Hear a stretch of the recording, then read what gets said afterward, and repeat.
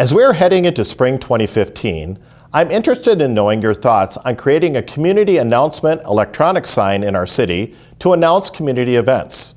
We have many civic organizations that put up temporary signage to announce their events, though they are against the sign ordinance. I understand their desire to get their events out to the public. We are brainstorming ideas to help get their message out, and I would like your thoughts and input before we move forward with a final decision.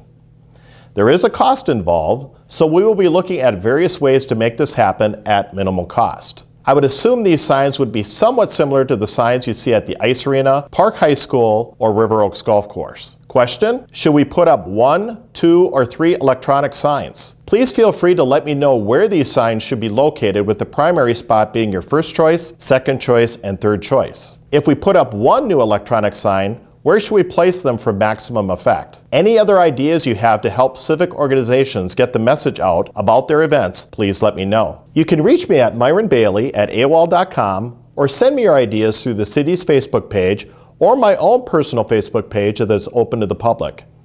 Please have your ideas and thoughts to me by the end of April. Thank you, and have a great spring.